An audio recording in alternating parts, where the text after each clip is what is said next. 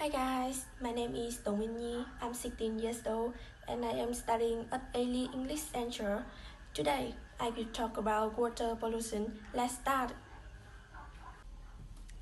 So, what is water pollution? Water pollution occurs when harmful, toxic waste, chemicals or other particles enter water bodies, such as rivers, seas, oceans, ponds, and so on.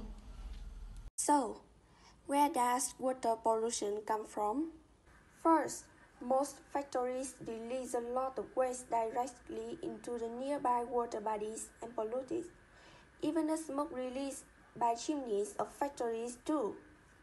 Each year, many factories all over the world generate about 5 to 10 billion tons of industrial waste, much of which is pumped untreated into rivers, oceans, lakes, and other waterways.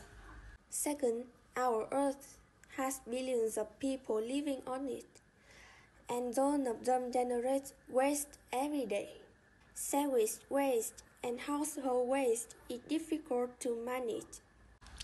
And oil pollution also the main cause. A lot of oil is released into seas and oceans due to human activities and oil tanker accidents.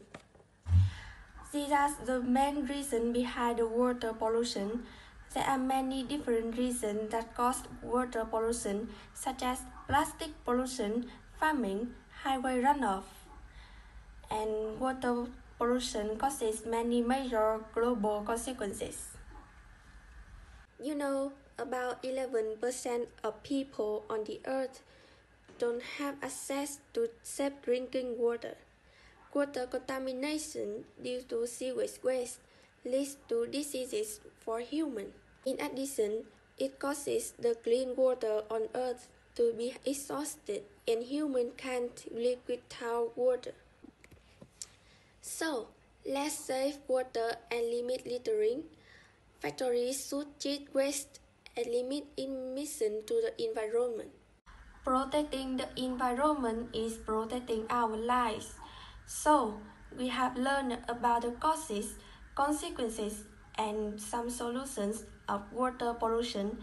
Have a good day and bye.